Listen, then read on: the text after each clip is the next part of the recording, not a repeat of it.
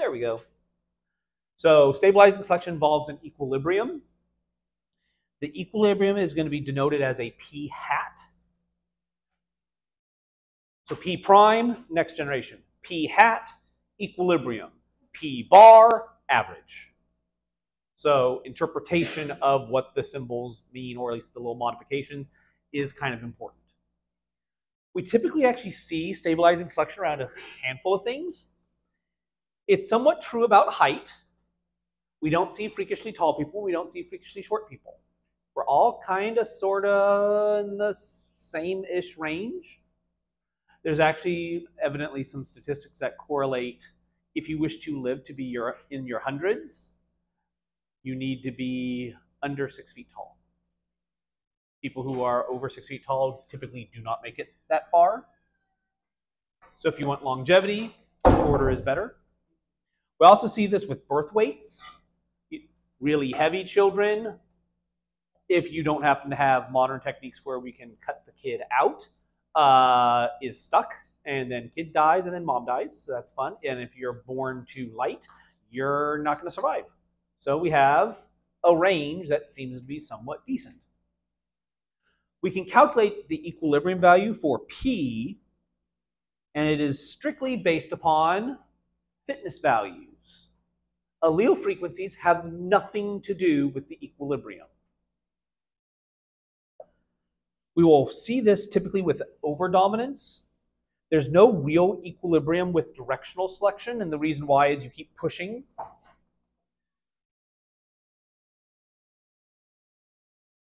Because one allele is better than the others. We also don't really get an equilibrium with underdominance, which we'll deal with in a moment.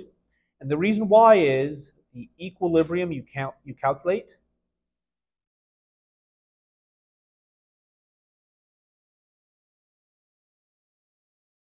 is fragile. Meaning you can actually calculate an equilibrium, but in real life, if anything disturbs it, it cracks in half. And it's gone. So with that said, we should probably talk about what we mean by overdominance and underdominance. Overdominance is when the heterozygote wins. So the fitness value of the heterozygote is greater than either recessive or either homozygote. The most famous of all these, of course, is sickle cell, which is why let's go for the low-hanging fruit. So the heterozygote is more fit than the homozygotes because if you are in an area where malaria is endemic, what you need to worry about is not having sickle cell disease, because that's going to kill you, but you also don't want malaria because that's going to kill you. So of the three choices, for the sake of just using A's for this, one version is no sickle cell disease, but malaria is going to kill you. The other one, you have sickle cell disease and that's going to kill you, but there's no malaria. If you're a heterozygote,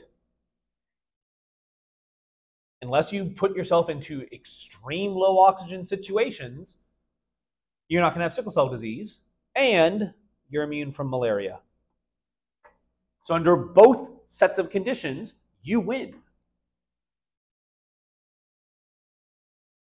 Which means in areas where we see malaria and this trait is an option, you'll have a high degree of heterozygosity.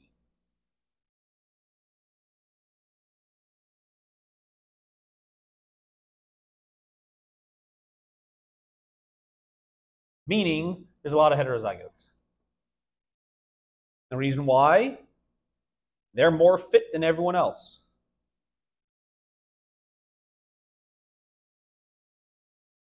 The other option is if it's not overdominance where the heterozygote wins, then it must be underdominance.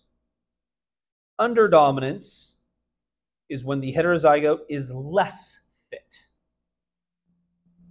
And if it's not done correctly, this is going to lead to disruptive selection.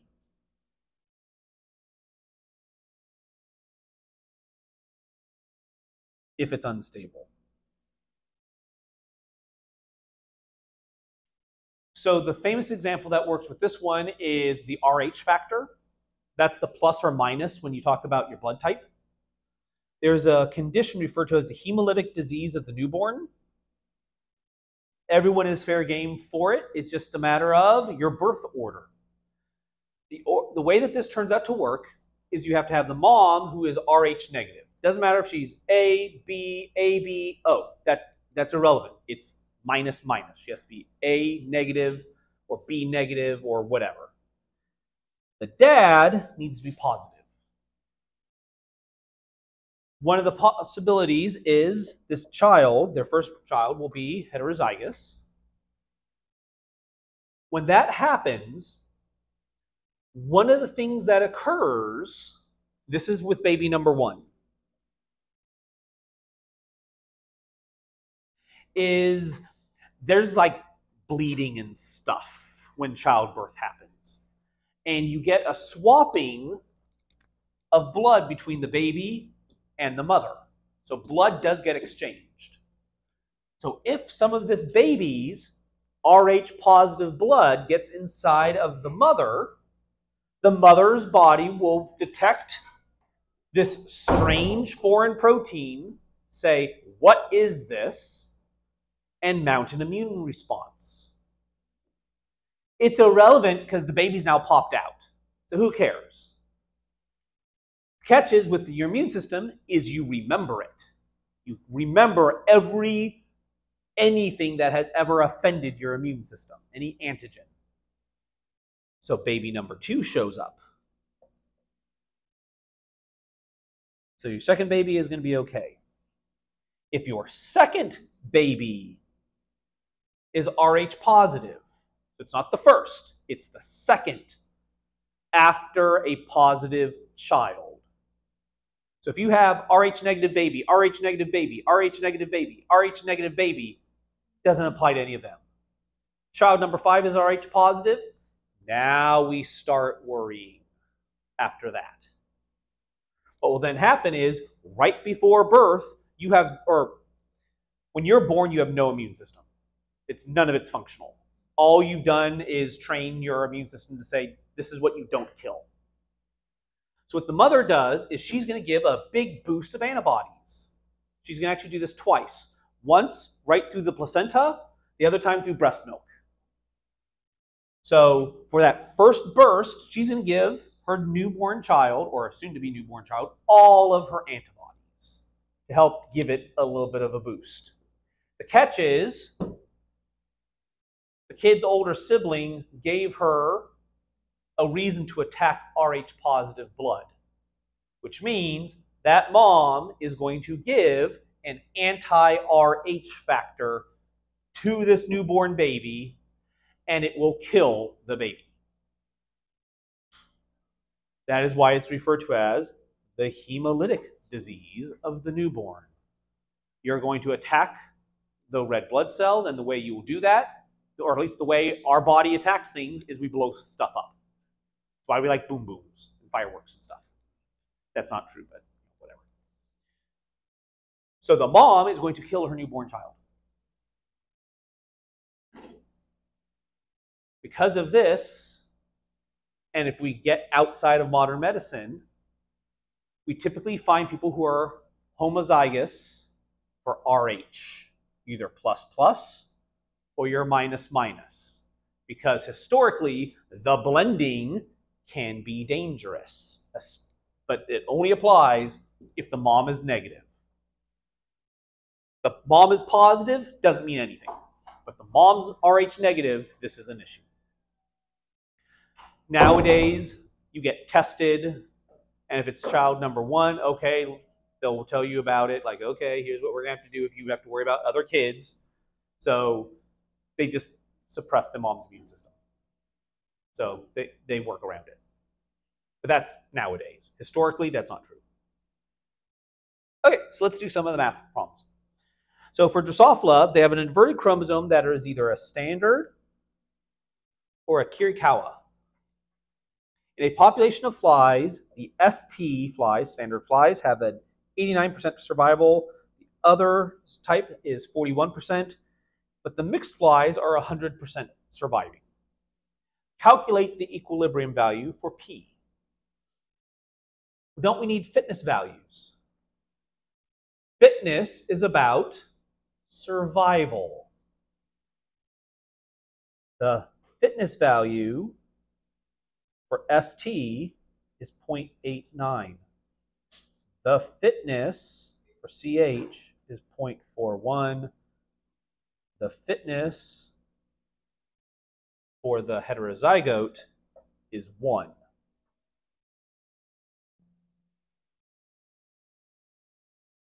So you don't need to be told explicitly what the fitness values are. We can infer them from the problem. So to do the calculation, we have P hat equals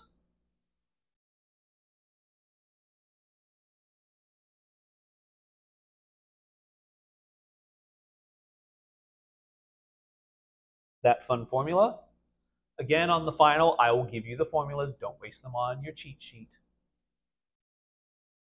We just plug numbers in. So 1 minus 0.41. We'll have 2 minus 0.89 minus 0.41. Plug all that in, you're going to get 0.84.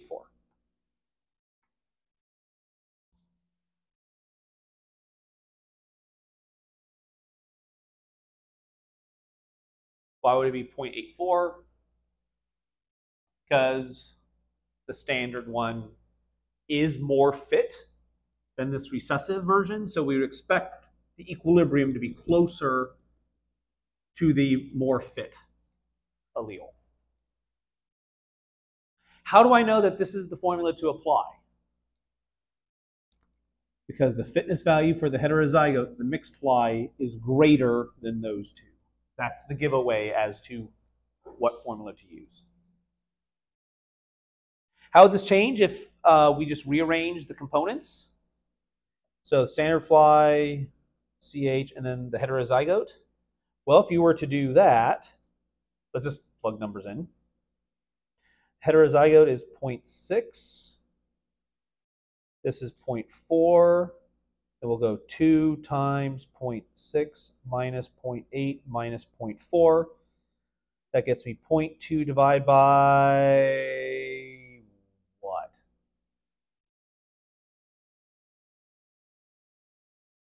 You know? You divide by 0. I know calculus has given us tricks around that problem, but this ain't no calculus class.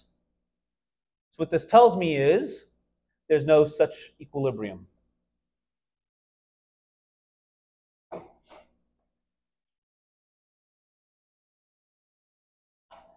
How do I know? Because the fitness of the homozygote was greater than the others. We were flat out being told this is not an equilibrium problem. This is directional selection.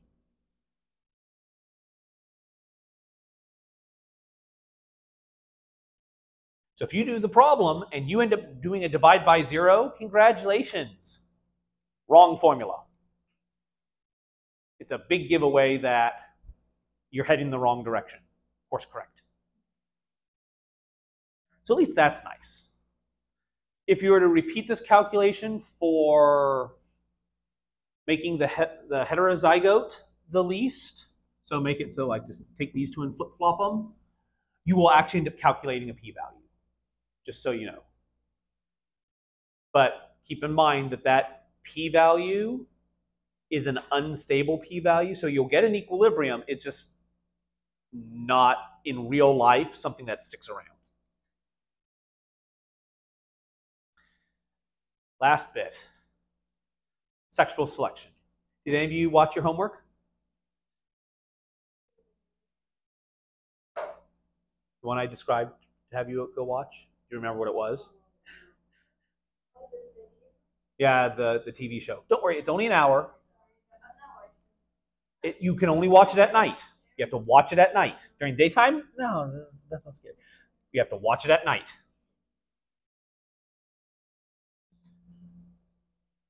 So non-random mating occurs because there's something else going on. There's a preference in with whom you reproduce. It's not going to be what plants experience.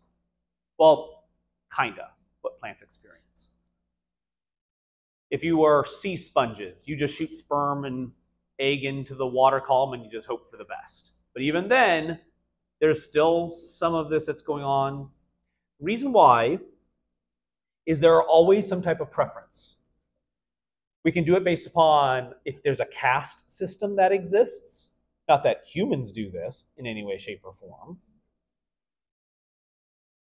It could be based upon you're trapped in a location and you can only reproduce with who's in your location.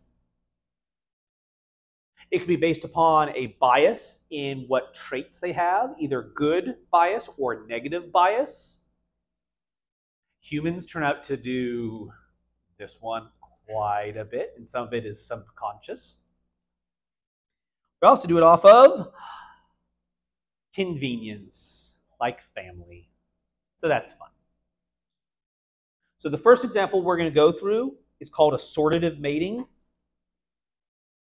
So assortative mating is based upon traits and, to a degree, class. So this comes in two flavors. Flavor number one is positive, meaning you're going to reproduce with individuals who have similar traits to you. Negative would be you're going to reproduce with people who have very dissimilar traits to you. Both of these happen with humans.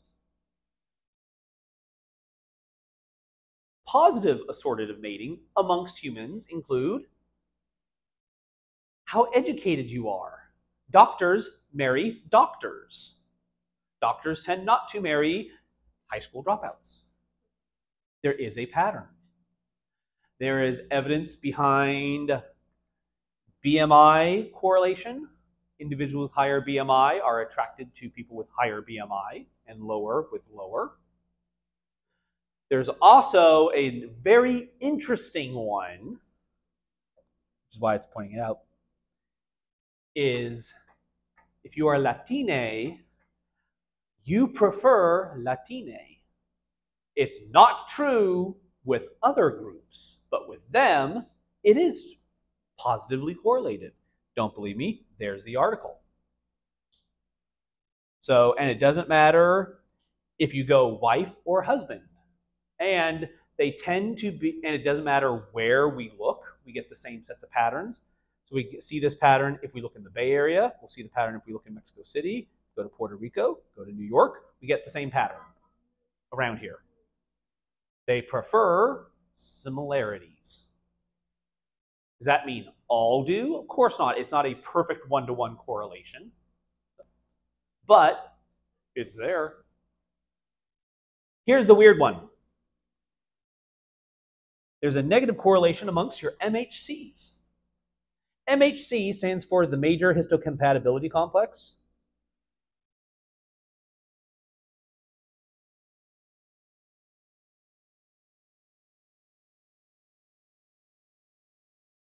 It's one of the markers that say, I am me.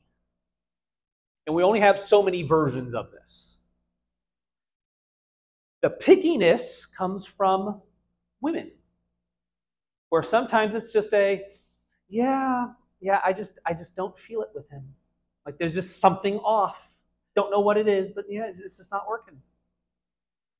One of the things that we think is the case is you can smell it.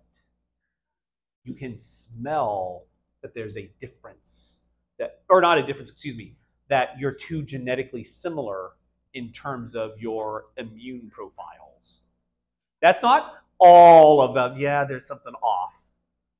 We're pretty sure that's smell, because you do have better senses of smell than us. But it's a, if you end up choosing to mate with someone who has very similar immune profiles, you're decreasing the immune fitness of your children. And you probably care more about the child than the guy does. Which, why that is, that's a different argument and a different story. But you're looking out and caring about that a little more in the forefront than he is. But it's just interesting. Another version of this is referred to as a population structure. So population structure is you mate where you are. You're stuck, and that's what you get. What this will end up doing is increasing the odds of you becoming homozygous.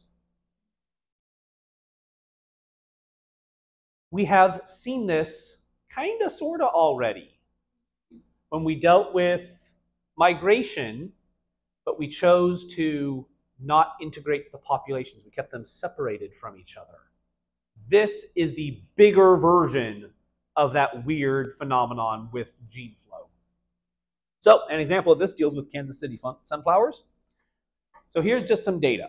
So in these 3 locations in Kansas, so Kansas City, Hutchinson, and Elkhart, if you were to sample sunflowers and you were to look at allele frequencies, what you could see is in Kansas City, it's going to be 81 who are homozygous, 18 who are heterozygous, 1 who's the other homozygous. If you look at this, you could actually calculate out allele frequencies. If I were to do this for P and Q, you can get a 0.9 and a 0.1. In Hutchinson, so we move further away, if you calculate the P and Qs, it turns out to be 0.5 and 0.5. If we look at Elkhart, it's going to be 0.1 and 0.9.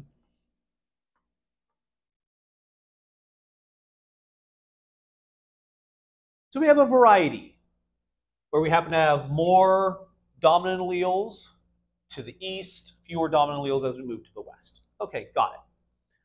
If I were to look at this as a state, so just take all 3 independent observations and let's just figure out what we see there. Well, if I were to do that, what I would just do is add up the observations. So 81 plus 25 plus 1 gets you 107. 1 plus 25 plus 81 gets you 107. 18 plus 18 plus 50 gets you 86. So that's for the entirety of the state. And if you were to sit there and then say, well, what would I expect to see? Well, what I would expect to see is I wouldn't look at breaking up into these 3 chunks. What we would be inclined to do is say, let's take the average. So if I take 0.9, 0.1, and 0.5, add it up and divide by 3, you get 0.5. The average p-value is going to be 0.5. The average q-value will then be 0.5. If I add these up, I had 300 observations. If I were to take p squared times 300, that would give me my expected number of homozygotes. So let's do that. It's going to be 0.5 squared times 300. That's going to be 0.25 times 300. That's going to be 75. By logic and symmetry, oh, let's push that up so it's easier for you to see it. Sorry. So by symmetry, if this is 0.5, then, or this is based upon 0.5, and if this should also be the same thing, so these two are both 75. Logic. So if I have a total of 300, 75 is 150. 300 minus 150 is 150. So the middle should be 150. I could verify that. It'd just be 2pq times 300. If you do that, pq is going to be 0.25 times 2 is 0.5. So yeah, half of 300 is 150. I'm not going to do it So if you ran the chi-square, what are you thinking? Is that p-value going to be greater than or less than 0.05? I'd be willing to wager a donut that it'll be less than 0.05. This sucker is not matching an equilibrium, meaning this entire population is intermingling, which means something else is stopping it. In this particular case, you're breeding within your isolated areas, meaning sunflowers and Elkhart, they reproduce around with those sunflowers. In Hutchinson, they reproduce with the sunflowers of Hutchinson. The sunflowers of Kansas City reproduce with the sunflowers of Kansas City.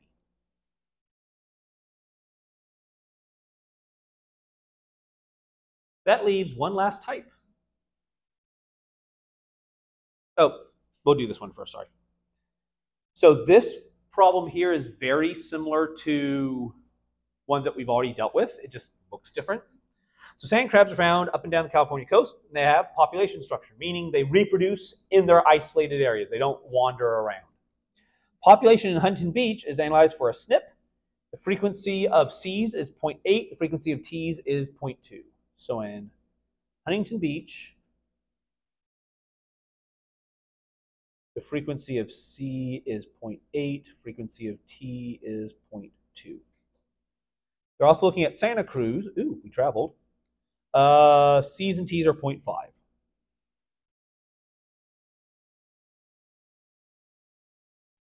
Okay.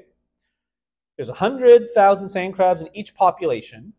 How many more homozygotes would you observe if the population, or would you observe compared to a population in Hardy-Weinberg equilibrium? So what we have to do is do the problem twice. What I'm going to do is figure out the number of CCs here. This is part one. Part two is going to be, I'm going to combine the populations to then find out the number of CCs. So that's how these problems work. When you ask how many more, you have to run the calculation twice.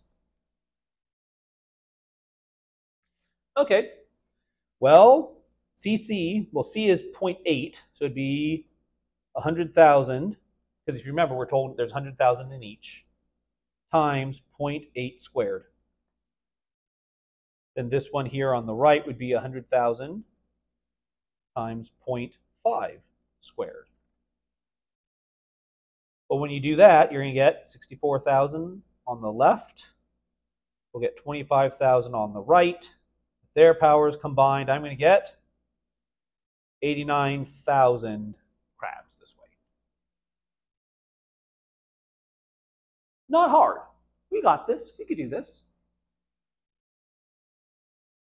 What I'm now going to do is I'm going to blend them together. So I'm going to have an average value.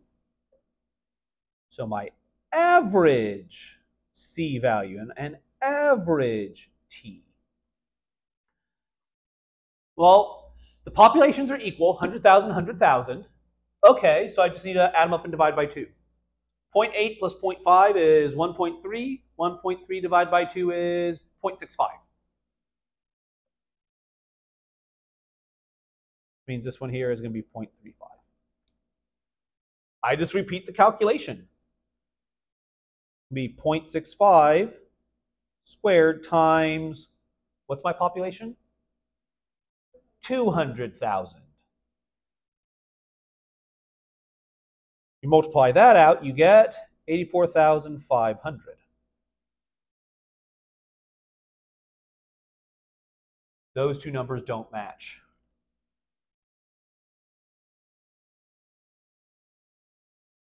And in fact, there are 4,500 more with population structure.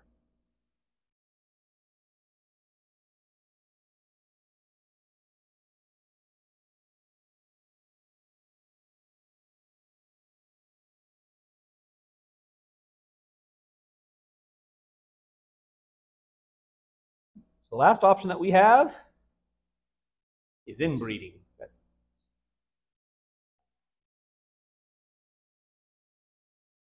Squared which? 0.65. Take those, add them up, divide by 2. You get 0.65.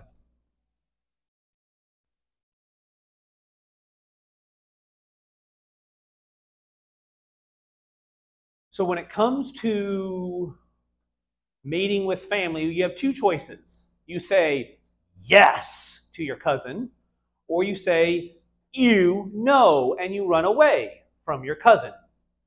If you say yes to the cousin, we call that inbreeding. If you look at family and you run away, run away, run away, we call that outbreeding. Both examples exist. So inbreeding is going to increase the odds of homozygosity, whereas outbreeding will decrease the odds. So that makes sense. So let's make that happen.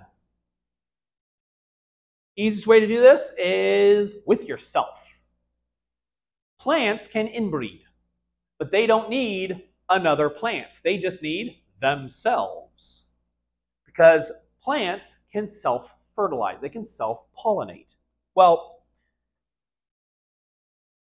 some plants can do this. Some plants are intolerant of it, which means they only outbreed. They do not inbreed.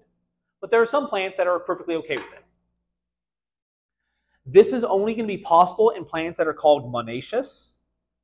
So a monoecious plant is one that has what we call a complete flower, meaning there's male and female reproductive parts. There are plants that produce flowers where there's a male version and there's a female version. This obviously doesn't apply to them. This only applies to the ones that have everything in the flower. The catch is they can only self-cross so many times before the plant dies. It's incapable of maintaining itself. So you can't self-cross for perpetuity. At some point, you need to introduce new genetics or it's done for. How does this work? A population of self-fertilizing plants has a frequency of the dominant allele as being 0.8. What is the frequency of the heterozygote after 10 generations of this inbreeding? And what are the approximate values of the two homozygotes? So, the way we have to think of this is every time it crosses itself, what we're going to do is kick out some of its homozygosity or heterozygosity. You're going to lose heterozygosity. And it's going to lose stuff at the rate of a half. So it's going to be losing half each time. So all I have to do is repeat this halving, losing of those halves, for 10 generations. Well, I don't want to draw all that out. That sounds like too much work. So what I can say is that's definitely 1/2 to the 10th power. Actually, sorry. I wrote half there. It actually should be a quarter. The reason why it's a quarter is because you can, when you do your Punnett square, you can lose a quarter, because you have two options for being a heterozygote, so you can lose a quarter on one side, a quarter on the other. So I can just do this 10 times. So it's a half, because if you add these two up, quarter, you get a half. So I just do it 10 times. The catch is, what did I start at? I need to know what this thing was to begin with. How could we figure out what it was to begin with? Well, if I'm dealing with a heterozygous plant, let's assume that it's starting as being heterozygous, because it's the only way this is going to work. So what is the odds of it being a heterozygous plant? Well, it's going to be 2pq.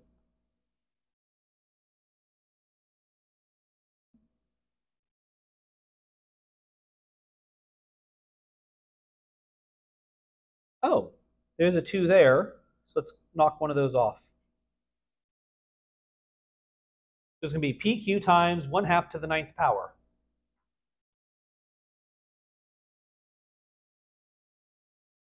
So if I just plug in the numbers, 0.8 times 0.2 over 2 to the 9th. 2 to the 9th is 512. 0.8 times 0.2 is 0.16. So if you divide that out, you're going to get 3.125 times 10 to the minus 4th. Which is pretty close to 0. It's not 0, but that's pretty good. So the question is, so here's the allele frequency after 10 generations. So what are the approximate values for the dominant alleles, for the dominant phenotypes, the dominant and the recessive phenotype? Helps if I can speak. Well, we effectively went, if you think of this, from being 0.32 to 0. That's basically what we did. And it was divided equally up. So 0.16 to one side, 0.16 to the other. Well, what are the odds of you starting off homozygous? You start off as being 0.8 squared. And the odds of you starting off homozygous recessive was 0.2 squared. If you add those up, 0.8 squared is 0.64. We're going to add 0.16 to it. What does that get you? 0.8. 0.04 plus 0.16 will get you 0.2. The allele frequency converges onto the genotype frequency, which is a nice way of saying a total shutdown of all diversity. You are in one camp or you're in the other. And it only took 10 generations. Which for a plant could be 2 years. Depends on the plant. So inbreeding can result in a dramatic loss of heterozygosity really fast. With humans, we try and make this a little easier for us. And we do it by talking about the odds of something showing up. We call that the inbreeding ratio of F. And basically, our version of this equation is going to be how many more times likely is a homozygous individual to result from inbreeding than from random mating. How would this, or what would be the odds of random breeding? If P equals 0.01, odds of random breeding is 1 in a million, would get it. So what if it's done by inbreeding? So let's make it simple. Parents, let's give them 2 children. Oh, so I write that correctly. They have 2 children. Their children say ooh la la and they want to have a child.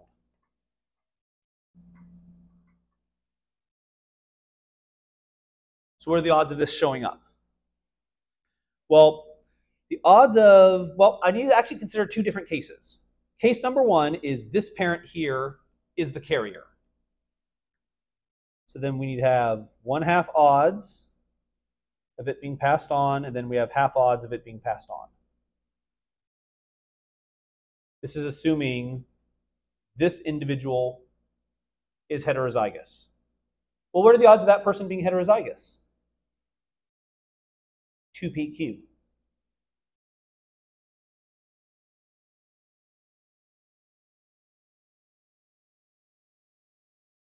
That'd be the odds of that person being heterozygous. So I guess from that red path, it's 2PQ times 1/2 to the 4th power. Which I guess if we cross those off, that's PQ times 1/2 to the 3rd power. Oh, so that's it. There's a problem with this. What if I pick the wrong parent? which means I need to consider it with this individual being the source, then passing it on. 2pq times a half to the fourth power, cancel, cancel, pq third. So which option is it? The answer is we don't know. So I guess we have to add them up. So if I add them up, that's going to get me 2pq to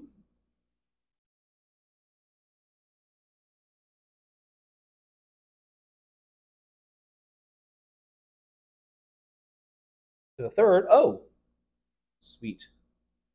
I can do that. So this is just going to get me pq over 4. Okay. Well, p is 0.001. Q then is 0.999. And I just divide by 4. What I'm going to get is 2.5 times 10 to the minus 4. My F ratio is going to be 2.5 times 10 to the minus 4. This is the inbreed. I'm going to compare that with the random, which was 1 out of a million. You plug that in, the answer is 250.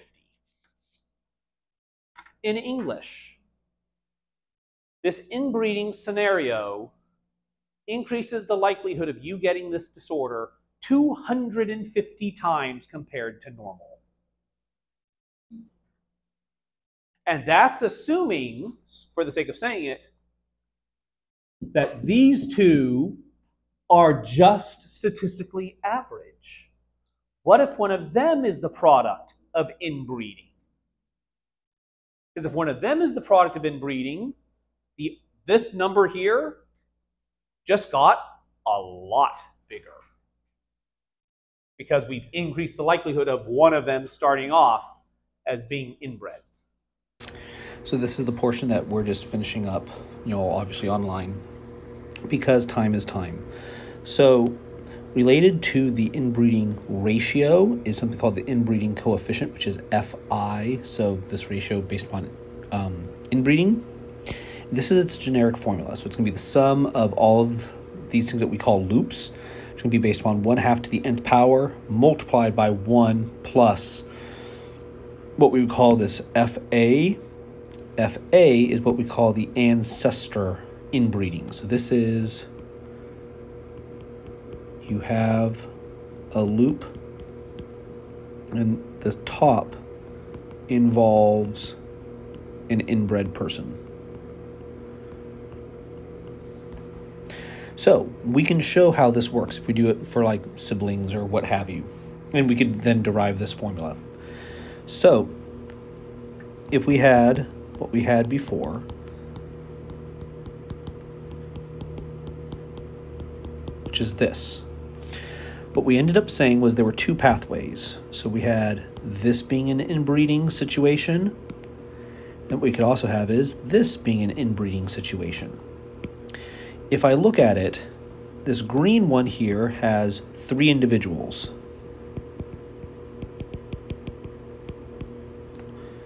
So that'd be 1/2 to the third. This one over here has 3 individuals, which is 1/2 to the third. The odds of this individual down here getting it is obviously 1/4. We're going to take all that into consideration. So the sum turns out to be 1/2 again to the n times 1 plus Fa. Well, if there's no one inbreeding to begin with, so if these two people here aren't inbred, then it's a 0, so it doesn't matter. So what do we get? We're going to get 1/2 to the third power plus 1/2 to the third power, which when you add those up will get you 1/2 squared. And if you look, that number there, that 1/4, is that one right there. So I can do all of this explanation stuff and have to try and figure out how things work, or I can just use these loops. So how does this work? So if we did siblings, what we have? Fi, if you recall, is 1/4. So if I want to figure out the odds of an inbred, it would actually be 4pq times a fourth times fi. Those cancel out. So it's going to be pq fi, which was pq divided by 4. And that's exactly what we did. Interesting. So let's make this easier. First cousins. So if we were to do this for first cousins, we'd have the grandparents. We have the first generation. These are going to give you first cousins right here. Well, how does this work? Again, I have two ways that I can make this inbreeding work. I have loop number 1. I have loop number 2. In both cases, it's going to be, if you look at it, they each have 5, so it's going to be 1/2 to the 5th plus 1/2 to the 5th. And that's going to give me 1/2 to the 4th, which is a 16th. So the odds of p squared would just be pq divided by 16. If I go with a second cousin, hopefully what you'll catch on to really fast is there is a predictable pattern as long as we maintain symmetry.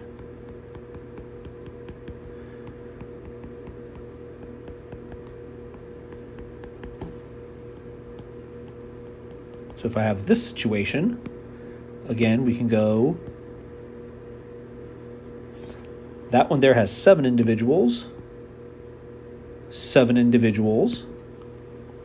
So what we'll get is 1/2 to the 7th plus 1/2 to the 7th. That's going to add up to being 1/2 to the 6th. Have you picked up on the pattern yet? Squared, 4th, 6th. If you were to multiply that out, you're going to get a 64th. So the odds of p squared will be pq over 64. So it's actually rather quick. As long as we have a drawing, all we have to do is figure out what my loops are and invoke them. Based upon this value here, we can actually predict what's going to go on in the next generation. So in terms of what's going to go on with the next generation in terms of homozygotes who are homozygous for A1, it's going to be p squared plus that little bump that they get. If I look at it for being heterozygous, it's going to be q squared plus that bump that we got. And if you recall, this right here are these values right here. So it's that increase in the odds due to inbreeding. So if I wanted to know what it would be if you're heterozygous, it's going to be 2pq because that's the odds. But I need to subtract out both of these. So that's why it's minus 2pq. Why do we have a positive value for f? It's always because it's inbreeding. So it actually makes predicting these things pretty simple. So the p-value for inherited disease is going to be 0.002. Two cousins are considering marriage, so let's call these first cousins, because typically if you say cousins, we mean first cousins. What's the inbreeding coefficient for this disease? Well, that one I already remember because I calculated it already. It's 1/16. See, we have it right here. There's Fi. What is the inbreeding ratio? Well, the inbreeding ratio would be PQ over 16 divided by P squared. So if I were to go through and do that, it's 0.002 times 0.998 divided by 16. And all that's going to be divided by 0.002 squared. What that will get you is going to be 1.2475 times 10 to the minus 4 divided by 4 times 10 to the minus 6. And that's going to get you 31.19. So let's make this allele frequency 10 times higher. So we're going to repeat this.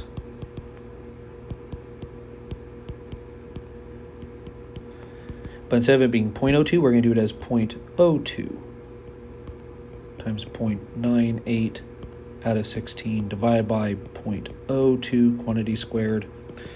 When you do that, what you're going to ultimately get is 3.0625. And you look at this and you say, oh, well, that's not as big of a change. This is a more common event since P is not as rare, which makes sense.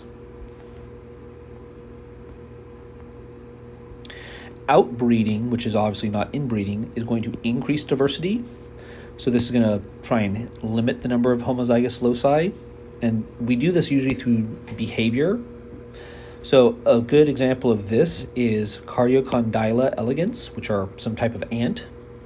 What they actually do is they remove queens from their nest and they deposit the queen at a different nest, at a foreign nest.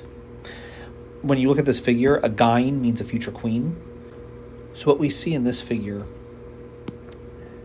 is, as we look at the relatedness of the gyne to the carrier, you'll notice that the carriers are always related.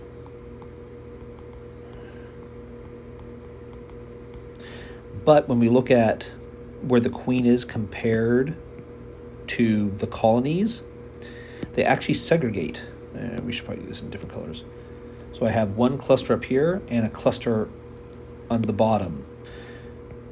What we tend to see is she's moved to an unrelated area. What we'll see is she doesn't stick around. Which, when you look at all this, eventually get to that conclusion, but it's like you have to mull it over in your head. It's a very confusing picture. So that's the end of the class. Genetics exists and science exists in a political sphere. They say that if you mix science and politics, you get politics. And science isn't personal, yet it really is kind of personal, because you have to talk about where funding comes from and who decides the funding, and if there's a rivalry across labs or universities or different countries. So the result is, like, we have problems with how things work. Also, the funding has to come through political appointment. So science has to follow the game of politics and be influenced by the game of politics. Whether that's right or wrong is a different question. Hopefully throughout the semester you saw that genetics is not simple. And that's namely because life is not easy to understand. Genetics is hard, and there's no point in saying it's not. And we do simplify a lot in this class to make it easier for you and for me to understand. But the problem is that doesn't make that our simplification the truth. There's a lot more going on than what we talk about in here. And we know that life is complicated.